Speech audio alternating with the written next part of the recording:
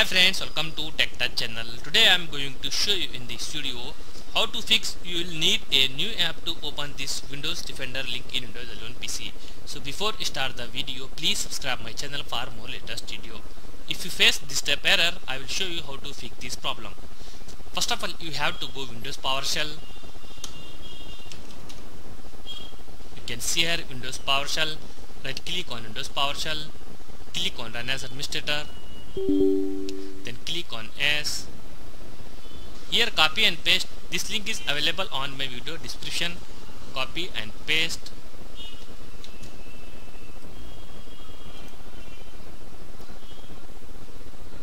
Then close this window.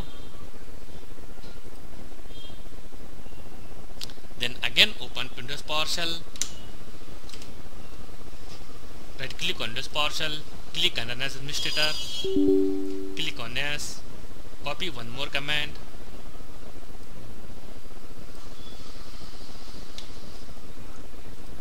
After complete this process, restart your PC or laptop, fix your problem. So in this way you fix this problem. Thanks for watching friends. Hope you like this video. If you like this video, please like, share and don't forget to subscribe my channel.